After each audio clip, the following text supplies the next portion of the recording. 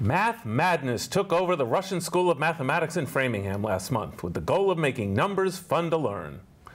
The Russian school teaches math with traditional and not-so-traditional methods. This event, along with their math-a-palooza event in the fall, attracts families from all over Massachusetts. Young people and adults learn from demonstrations and problem-solving, as well as traditional classroom time.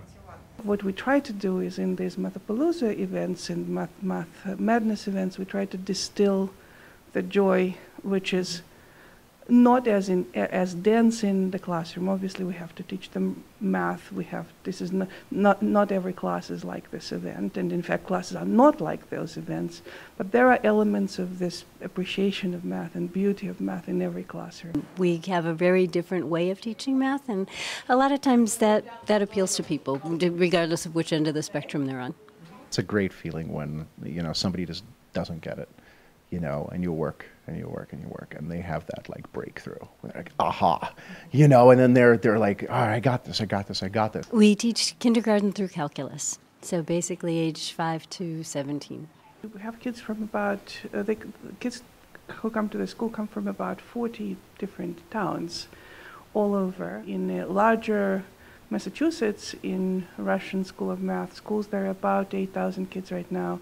It's an enrichment school. We're open 7 days a week, but all the classes are either in the after-school hours or on the weekends. This is like that thing that I found, where they tell you to find something that doesn't feel like work.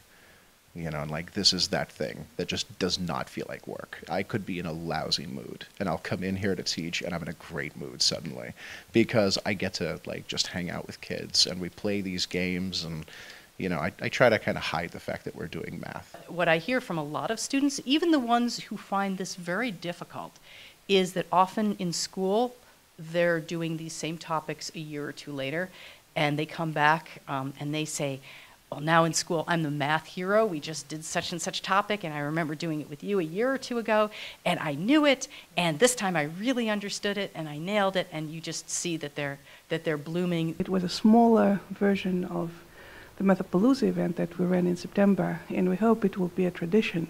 We really do bring a different way of teaching. It's very logical, it's very analytical. We always try to teach kids why they're doing something as opposed to just this is the rule and this is how you're supposed to do it.